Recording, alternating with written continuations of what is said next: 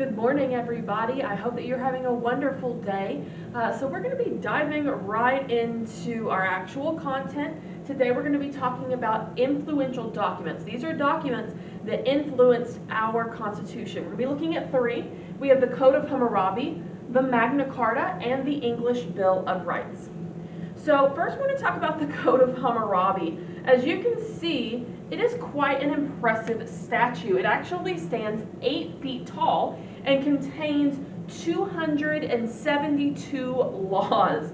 It was made in Mesopotamia in 1754 BC, so real long time ago. This is how it influenced us. It recognizes the ideas of basic rights. Before the Code of Hammurabi, it was almost like an eye for an eye, if you will. So if you killed my slave, I kill your slave, that's it. That's all there is to it. But you can see how that would escalate things because no one is ever really satisfied whenever they're the last ones to lose something. They always want to take something from something else. So it didn't work out. Hammurabi was a king that was like, all right, so let's go ahead and let's try to think of everything that could go wrong.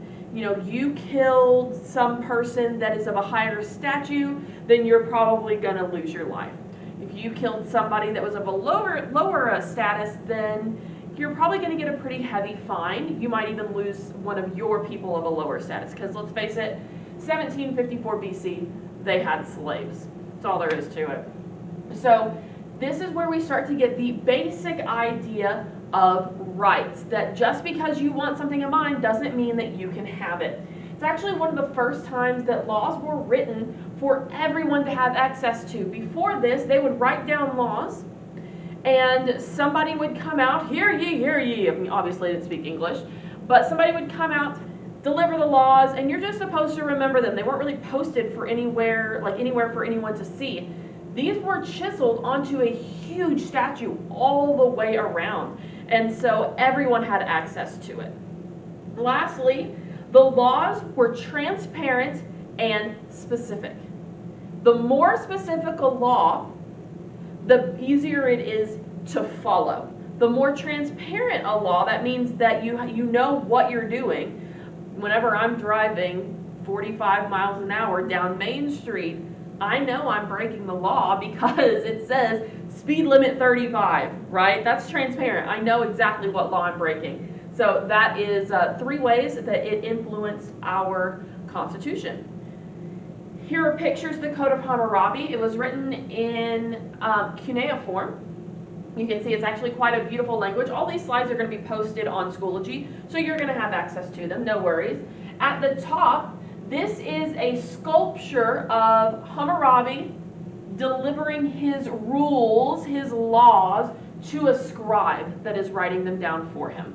So, pretty heckin' cool. Alright, next we're going to talk about the Magna Carta. Okay, so it's a little bit sooner, a little bit newer, more modern. It was written in 1215 AD in England. And I'm not going to lie, it's one of my favorite documents because this is the first document that ever restricted power on government. Basically, with King James, they were like, if you don't follow these laws, then we're going to fire you. And it set up ways in order to do that.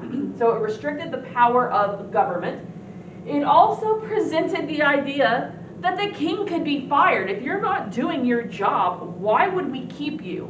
If you're not doing what we're telling you to do and you're not doing what's best for your country, we'll fire you and we'll get a new king. I absolutely love that. And this is one of the first times that citizens are given actual rights, that the king cannot violate the rights because they are rights of the citizens. They weren't given by the king, so you can't take something that wasn't given by you. Pictures of the Magna Carta, let's face it, it's a piece of paper. It's not nearly as impressive as the Code of Hammurabi, but still very important. The last one we're going to talk about is the most modern one, even though it was written in 1689, not super modern, but it's the English Bill of Rights. It was, of course, in England, otherwise it wouldn't be called the English Bill of Rights, and it was super influential. So it defined civil rights in England even more than the Magna Carta. The Magna Carta was just the first step, but the English Bill of Rights took it so much further. It restricts the power of the king further because he still had too much power. And it actually started to define the rights and the limits of Parliament. So that would be like our Congress, which is made up of the Senate and the House of Representatives, that they have rights, they also have limits. So this is where we start to see additional limits in other parts of government, not just the king. And it includes things like no cruel and unusual punishment, right to protect yourself with weapons, laws against unreasonable taxation. Any of this sounding familiar? It should, because we straight up stole parts of it. So we didn't even cite our source, you know, because America, that's why. Here are pictures. Once again, it's just paper, but very influential paper. This is King Charles and Queen Mary of Orange. They were the ones that these Bill of Rights were drawn up against because they were really awful monarchs.